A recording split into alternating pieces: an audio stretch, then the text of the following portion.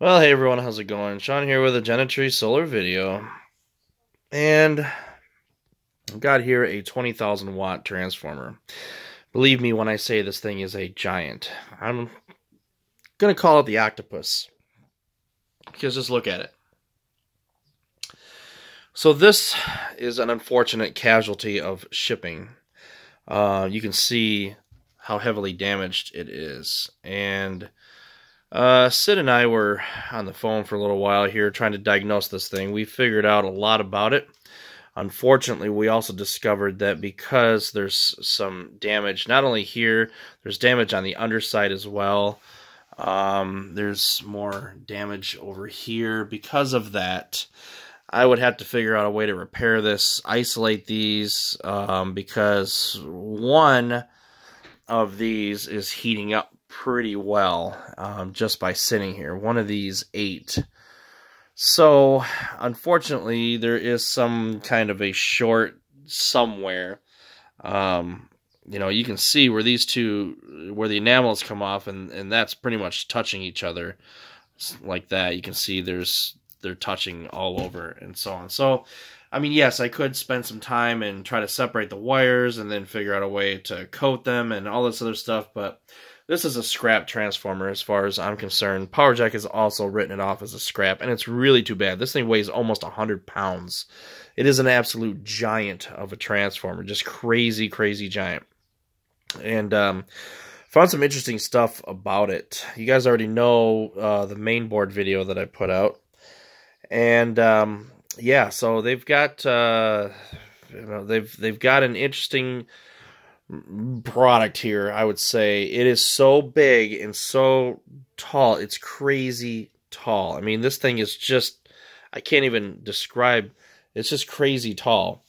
And yeah, based on what I'm seeing, this is a very, very good transformer. Sid was also making the same comments about how it was laid out. It's a very good transformer. Unfortunately, this thing just became damaged, and it's so heavy.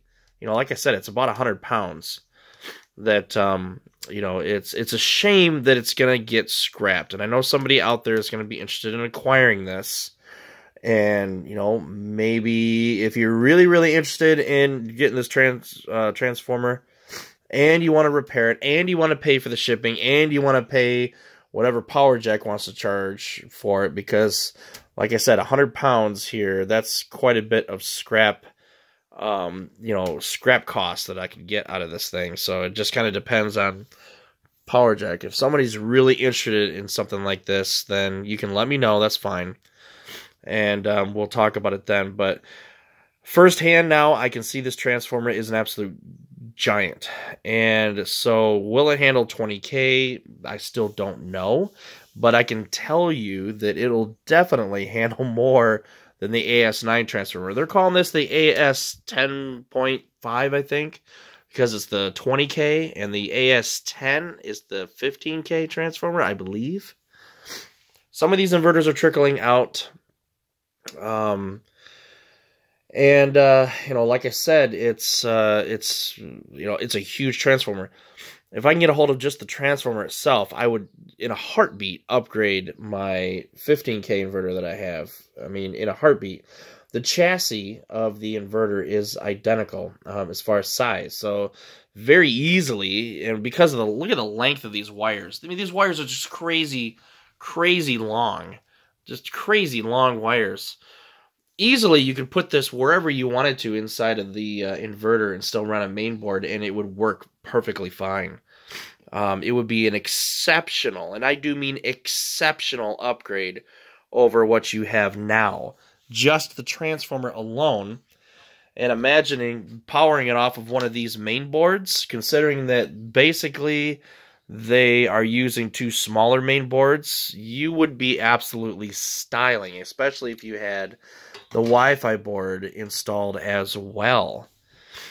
So my confidence level has increased. It's a shame that this thing became damaged. Like I said, there's some damage up here, damage on the other side, damage on the bottom, where this was a wrecking ball inside of the inverter. PowerJack did fix that problem. I have a couple of customers who have messaged me, who have received their inverter. Sorry, it's late. I'm getting tired.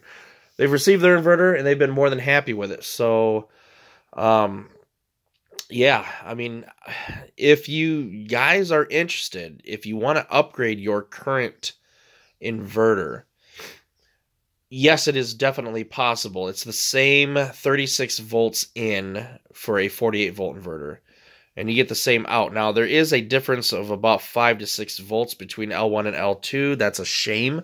I have noted that with Power Jack, and someone else got even greater. So they've noted that. They're going to try to fix that problem going forward. But this would be an exceptional drop-in replacement for your inverter, especially the version 9 chassis. Oh man, this thing would be an absolute killer.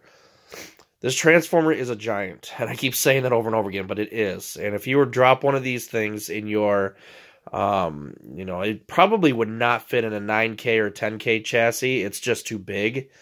But if you were to drop this in a 15K chassis, you would be absolutely styling.